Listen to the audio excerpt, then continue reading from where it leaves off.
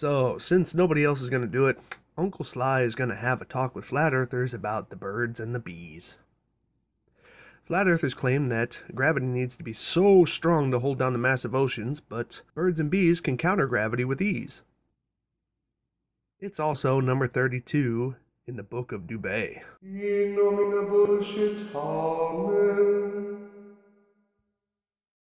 First, you have to understand the three objects that we're dealing with.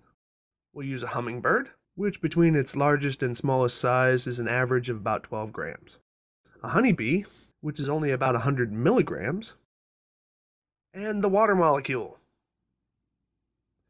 But in grams, well, I'm not going to say exactly what the weight is, but let's just say there's a whole lot of zeros behind the decimal point. In fact, in a drop of water, there is 6 times 10 to the 23rd power of molecules per drop. So, yeah, you can pretty much guess how light it is. Flat earthers commonly want you to believe that the bigger something is, the more gravitational force is required to hold it down. The joke is that's simply just not true. The more dense something is, yes, I said dense, the more molecules it has for gravity to pull down on. This cumulative pull is measured as something's weight. And since gravity pulls towards the center of the Earth, or the center of a mass, this is why something moving towards the center of the Earth appears to weigh less. So what does this all mean? Well, that's quite simple. Birds and bees have to work quite hard to generate enough friction against the air to lift themselves against the force of gravity. Why? Because of the fact that they are actually a mass of molecules grouped together and connected. Water, by comparison, is not. Water is a collection of free moving molecules, each molecule being independent of each other. Basically, water is nothing more than a condensed gas, not a single mass. Similar to a swarm of bees. You can have 100 bees, all moving together, but they do not create a single heavier mass. What is the relevance to gravity?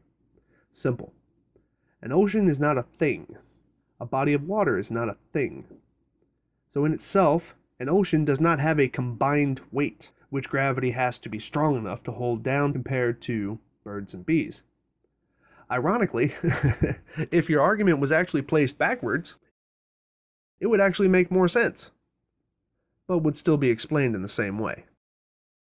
And the last little bit about water, if you don't believe that it's individual molecules, all you need is a little bit of heat, and those individual molecules will fly free of the other ones and roam around almost effortlessly in the air. Clouds, humidity, steam, and water vapor are the most common versions of this. So basically, the birds and the bees are heavier than the oceans as far as gravity is concerned. Y'all have a nice day.